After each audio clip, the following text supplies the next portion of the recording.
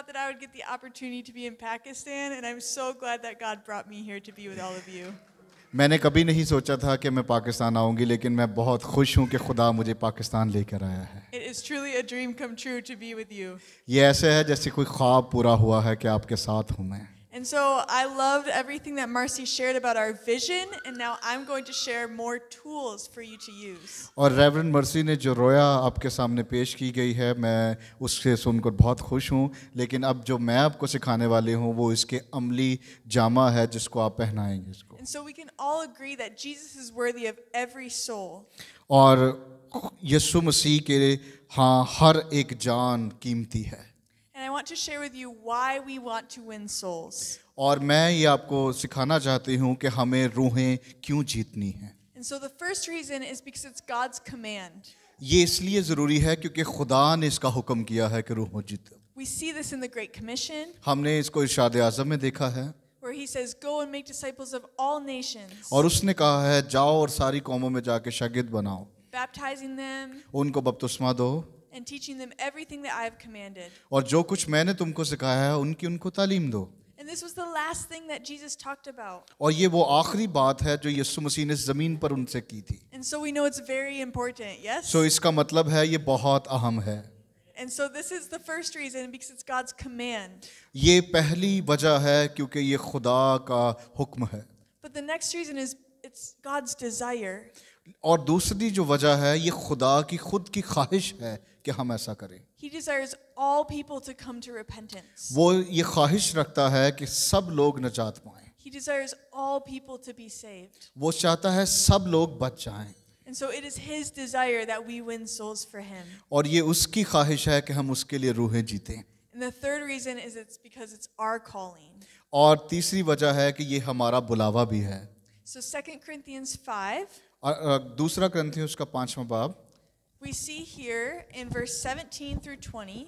और आप 5वें बाब में 17वीं आयत से लेके 20वीं आयत तक देखेंगे। And we know this passage, how it talks about the old has gone and the new has come. We are a new creation. और आप जानते हैं कि इसमें लिखा हुआ है कि हमारी पुरानी इंसानियत थी अब वो जाती रही, देखो अब सब कुछ नया हो गया। But then it is very clear that now that we know Jesus, we have a ministry.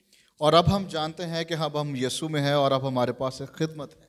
And it is reconciling people back to God. और ये लोगों का खुदा से मेल मिलाप कराना है। And this is all believers. और ये सब ईमानदारों का काम है जी। Just like Marcy was saying, every single believer is called to reconcile people to God. और जैसे मर्सी ने भी कहा कि हर एक ईमानदार का ये काम है कि वो तमाम लोगों को खुदा के पास लेके आए। Verse 20 says that we are ambassadors for Christ. और 20वीं आयत में लिखा है हम मसीह के एलची हैं। So we get to carry this great message to the world that needs him. और हम ये बड़ा अजीम पैगाम लोगों तक लेके जा सकते हैं कि वो बच सकते हैं, खुदा उनसे मोहब्बत रखता है। And so that is why we win souls. और इसी तरह हमें रूहों को जीतते रहना है। Because it is God's command. क्योंकि ये खुदा का हुक्म है। It is God's desire. ये खुदा की ख्वाहिश है। And it is all of our callings. और ये हम सब का बुलावा है।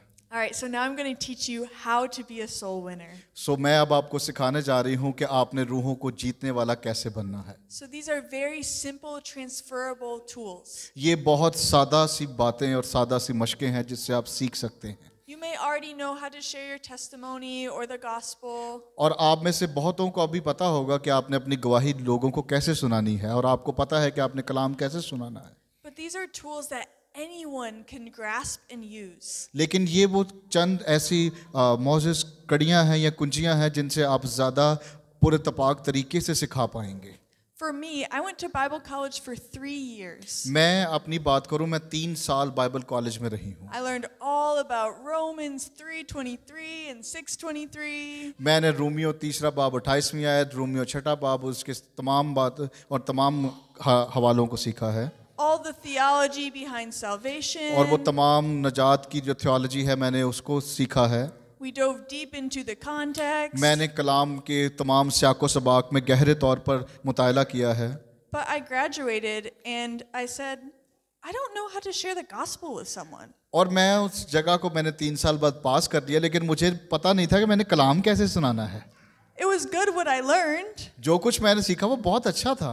But I didn't know how to share it with someone who was far from God. लेकिन मैं नहीं जानती थी कि जो खुदा से दूर है उसको कलाम कैसे सुनाऊं।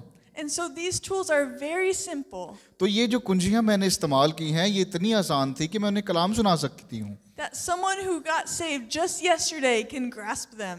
और अगर कोई शख्स कल ही अगर निजात पाया है वो भी इनको सीख ले तो वो भी दूसरों को कलाम सुनाने के लायक होगा। And so we will go over 3 things today. आज हम 3 चीजों के ऊपर बात करेंगे। How to share your testimony, आपने अपनी गवाही कैसे बांटनी है, how to present a simple gospel presentation, और आपने सादा तरीन कलाम मुकद्दस को या गॉस्पेल को कैसे बनाना है, and how to pray for the needs of people. और आपने लोगों के जो भी हीलिंग्स के लिए या किसी भी डिलीवरेंस के लिए आपने कैसे दुआ करनी है। Okay, so you have manuals, correct? Yes. Okay. आप सबके पास ये मैनुअल्स हैं, सारे हाथ सब ऊपर करें। So you can follow along with me. So आप मेरे साथ भी चल सकते हैं। So page number 44। Page 44, yes. 44 number निकालें जी सब। यहाँ पर आपको मिलेगा जी लिखा 44 निकालें। यहाँ पर आपको चर्च प्लांटिंग की तजवीज़ करदा ट्रेनिंग मिलेगी और यहाँ पर 4 मॉड्यूल हैं और पेज 45 पर पहला मॉड्यूल है जिसको हम सीख रहे हैं जी। Okay, so the first thing is sharing a personal testimony. और आपने सबसे पहले अपनी ज़ाती या शख्सी गवाही देना सीखना है।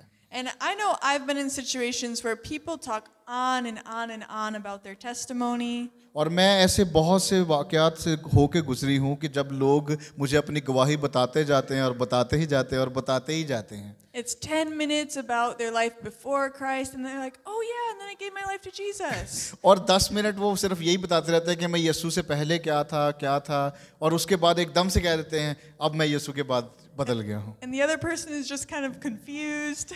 और अगला बंदा जो है वो बिल्कुल ऐसे देख रहा होता है कि मैं क्या अब इसका जवाब दूँ, क्या करूँ मैं इसका। So I'm going to share a way with you to share your testimony in 15 seconds. और मैं आप सबको ये सिखाना चाहती हूँ कि 15 सेकंड में आपने अपनी गवाही कैसे देनी है। 15 seconds. सिर्फ 15 सेकंड, 15 मिनट नहीं, 15 सेकंड की बात कर रही हूँ। Do you think I can do that? आपको लगता है कि मैं 15 सेकंड में अपनी गवाही सुना सकती हूँ? Yes? हाथ खड़ा करें जी जिनको लग रहा है कि ऐसा हो सकता है। Okay, I'm going to share. Ready? Okay, आप तैयार हैं? सारे तैयार हैं? Okay. जरा पीछे जवाब देते रहना ताकि उनको पता चले कि आप सारे सुन रहे हैं, ठीक है? Yes, we are ready. All right. Okay, that's good. Okay, there was a time in my life where I was purposeless and empty, but then I met Jesus, made him Lord of my life, and now I have peace and joy like never before. Do you have a story like this? और एक वक्त ऐसा था जब मेरी ज़िंदगी में कोई मकसद ना था और मैं खाली थी और एक यीशु मेरी ज़िंदगी में आए और मैं बदल गई और अब मेरे पास उम्मीद है और मेरे पास यीशु है और मेरे पास ज़िंदगी बदल गई है। क्या आपके पास ऐसी कोई कहानी है? Okay, nobody timed me, but I think that was about 15 seconds. So किसी ने कोई टाइम नोट तो नहीं किया लेकिन ये 15 सेकंड से ज़्यादा नहीं होगी, पक्की बात है। So very, very simple. So ये बड़ी सादा सी मिसाल है। And it's something that people can relate to. और ये ऐसी बात है जिससे लोग आपके साथ मिल सकते हैं, आपके जैसे बन सकते हैं। I like to think about it of if I was in an elevator with 1 or 2 people. मैं एक वो लिफ्ट में जा रही थी और मैं किसी के साथ थी। I probably have about 30 seconds before one of us has to get off. और उससे उतरने के लिए सिर्फ 30 सेकंड दरकार थे, उसमें 30 सेकंड ही मैं रुक सकती थी उसके साथ। I could share my testimony in that time. और मैं उस 30 सेकंड में अपनी गवाही उसे सुना सकती थी। And maybe that will lead to further conversation. और हो सकता है कि हम उससे लिफ्ट से उतरने के बाद उससे और भी बात कर सकते थे। So now this is a training, so this means you guys will learn how to do it too. So ये एक वो सिखाने का अमल है, अगर आप सीख जाएंगे तो आप दूसरों को और ज़्यादा सिखा पाएंगे। Okay, so we are all going to write our testimonies together. So अब हम सारे जो हैं वो सब अपनी अपनी गवाही लिखेंगे जी 15 सेकंड में। So this is in your manual. So ये आपके अगर आप पेज नंबर 46 निकालें तो आपकी ये मैनुअल में होगा कि आपने गवाही अपनी कैसे सुनानी है जी। Okay, and so this is the format that I used. ये वो खाका है जिसको मैं इस्तेमाल करती हूँ। Okay, and so what you will start with is your life before Christ. So ये जो पहले 2 निशान हैं ये इसको जाहिर करते हैं यीशु मसीह में पहले आपकी ज़िंदगी क्या थी। And so what I did was do 2 words. So इसमें सिर्फ आपने दो अल्फाज लिखने हैं। कितने अल्फाज लिखने हैं जी? दो अल्फाज लिखने हैं। These are more like emotions or things that you felt or experienced that anyone can relate to. और ये वो ऐसे जज्बात और एहसासात हैं जिसके साथ हर कोई जुड़ सकता हो। आपने ऐसी बात लिखनी है जिससे कोई भी कह सके कि ये मेरे साथ भी ऐसा हो चुका है। So think, before you gave your life to Jesus, इससे पहले कि आपने अपनी जिंदगी यीशु मसीह को दी थी, what was your life like? आपकी जिंदगी कैसी थी? For me, I was hopeless and empty. और मेरे लिए मैं नाउम्मीद थी और मैं खाली थी। Or maybe you were depressed and anxious. और हो सकता है कि आप परेशान थे और नाखुश थे। Maybe you were angry or unsatisfied. आप हो सकता है कि आप इत्मीनान में ना थे और आप गुस्से में थे। So I want each of you to think of 2 words of your life before Christ and write So it down. मैं चाहती हूँ कि आप सब दो ऐसे अल्फाज अपने बारे में लिखें कि मसीह में आने से पहले आप क्या थे। तो दो ऐसे अल्फाज लिखें। सारे ने नहीं लिख देना गुनहगार, तो सारे और ठीक है सी। सो ऐसे दो अल्फाज लिखने हैं जो कि जिससे जैसे बताया गया कि आप कहीं गुस्से में थे या मुश्किल में थे या शिकस्तगी में थे। गुनहगार नहीं लिख देना, सारे ही है सी। ठीक है। सो आपने वो दो लफ्ज ऐसे लिखने हैं जो कि वाकई आप थे पहले। गुनहगार तो सारे ही थे, तो गुनहगार नहीं लिखना आपने।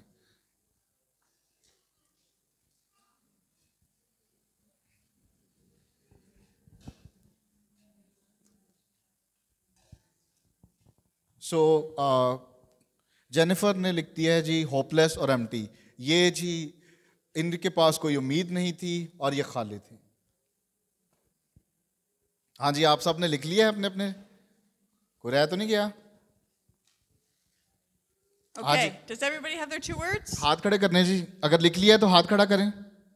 Okay. Yes, okay, That's amen. All right, so now we have, there was a time in my life where I was hopeless and empty.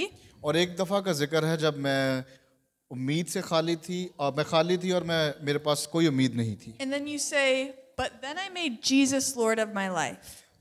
लेकिन फिर मैंने यीशु को अपनी जिंदगी का नजात दहिंदा बना लिया। And now you will write 2 words of your life after you made Jesus Lord. और अब आपने ऐसे दो लफ्ज लिखने हैं कि मसीह में आने के बाद अब आप क्या हैं। So for me, this is purpose and joy. सो मेरे लिए मेरे पास अब मकसद है और अब मैं खुश हूँ। Once again, things that people can relate to. सो वो लिखना है, वो बात आपने बतानी है जिसके साथ लोग जुड़ सकें। So maybe you have fulfillment or purpose or peace. हो सकता है आप भरपूरी की बात कर सकें, हो सकता है आप अमन की बात कर सकें, हो सकता है इत्मीनान की बात कर सकें। So think about your personal story. सो आपने अपनी शख्सी, अपनी जाती कहानी के बारे में सोचना है। And write 2 words of your life after you made Jesus Lord. और आपने उसको यीशु मसीह में आने के बाद सोचना है कि आप यीशु मसीह में आने के बाद क्या थे। Okay, so go ahead. लिखें जी, सारे लिखें। ये आप लोगों ने अभी पूछेंगी तो बताना है आप लोगों ने नीचे खड़े होके। ठीक है, सब ने लिखना है। ये बहनें नहीं लिख रही, लिख रही? Okay, that's good.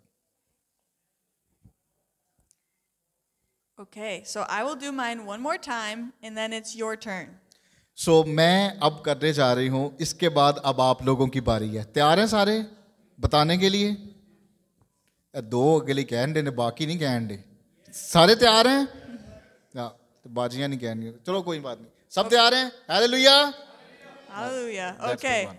There Yes. was a time in my life एक where ऐसा वक्त था जब मैं नाउम्मीद थी और मैं खाली थी, लेकिन जब मैंने यीशु को अपना नजात दहिंदा बना लिया तब मेरे पास मकसद है मेरी ज़िंदगी में और अब मैं खुश हूँ। ठीक है? Yes. Okay, awesome. Okay, sweet. Okay, so that is mine. Now I want you to get in a pair of two So- people, one partner. अब आप लोगों ने एक एक शख्स अपने साथ रखना है। 2 लोगों का ग्रुप होगा और आप एक दूसरे को अपनी कहानी सुनाएंगे। और अगर आपको लगे कि किसी कहानी में कोई प्रॉब्लम है या मसला है तो अगर आप उस वक्त उसे बता पाए तो ठीक है, वरना बाद में डिटेल में बता देना है आपने। ठीक है? तो अभी डिटेल में नहीं बताना, बाद में बताना है। अभी सिर्फ आपने एक दूसरे के साथ बैठ जाएं और एक दूसरे को अपनी कहानी सुनाएं। ठीक है? ओके, 2-2 के ग्रुप में आप चेयर्स हिला सकते हैं अपनी, Turn around. एक दूसरे की तरफ मुंह कर लें। 2-2 का ग्रुप होना चाहिए जी। कोई गल नहीं है, पिछले ना चले जान.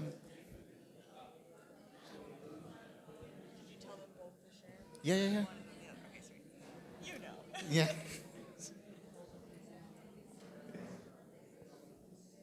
Okay. Now, I need 2 brave volunteers, 1 man and 1 woman, to come up and share their 15-second testimony. हाँ जी, अब एक शेर और एक शेरनी चाहिए जो कि बड़ी बहादुर हो, जैसे खुद कलाम में लिखा हुआ है. वो सामने आएगा और अपनी गवाही बांटेगा. It can be in Urdu, not English. Urdu में भी होगा तो कोई मसला नहीं, वो हो जाएगा ठीक. लो Okay. Ji, so one is there. चलो ये तालियां बजा दें जी, आगे सामने गवाही करें. यसु द शेर. Before Jesus, I was very worried and also was idol worship from a Roman Catholic. But when I received to Jesus Christ, so I feel rejoice in the Lord and very blessed and faithfulness. God bless you. Oh, God bless you. Within 15 minutes, 15 second में किया, ये तालियां बजाएं जी. यीशु मसीह में आने से पहले मैं आप सबको बताना चाहती हूँ अपनी लाइफ के बारे में. वाकई तारीकियों में जकड़ी थी, ना उम्मीद थी. मुझे मेरी सैल्वेशन के बारे में पता ही नहीं था सैल्वेशन क्या होती है. लेकिन यीशु मसीह में आने के बाद अब मेरी ज़िंदगी खुशी से और इवन के खुदावंद मुझे अपने जलाल के लिए इस्तेमाल कर रहे हैं. आमीन आमीन. तालियां बजाएं जी जोरदार तरीके से. Good job, very That's brave. a good one. She was like kept in the darkness and after Jesus released her from the Amen. darkness. Amen. That's a good one. Praise the Lord. Okay, so now, Yes. hello? Okay, there it is.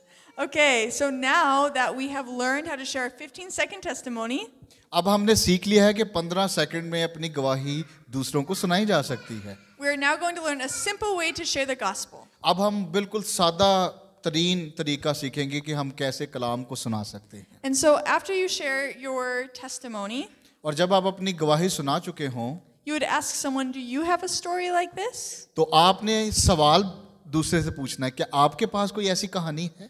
And they will say, no, I don't.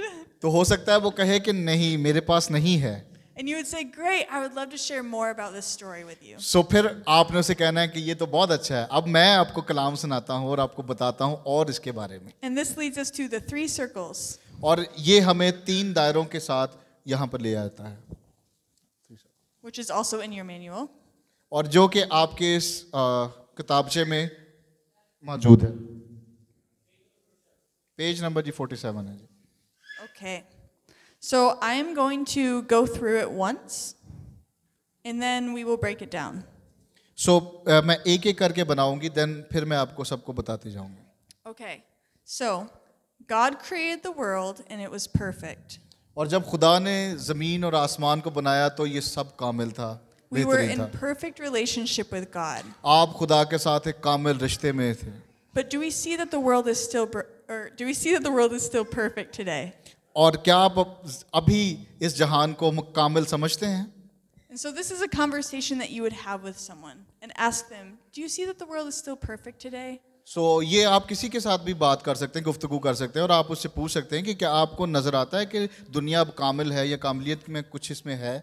And then I would say, yeah, we can see that it's broken. तो वो कह सकता है नहीं, ये शिकस्ता हाली का शिकार है. Now, how do we see the world is broken today? सो आप कैसे देख सकते हैं कि ये कैसे शिकस्ता हाली का शिकार है? So I'm asking for examples of you. How do you see that the world is broken today? सो मैं अगर आप लोगों से पूछूं मिसाल के तौर पर कि आप कैसे देख सकते हैं कि ये दुनिया टूट फूट का शिकार है, शिकस्ता हाली का शिकार है?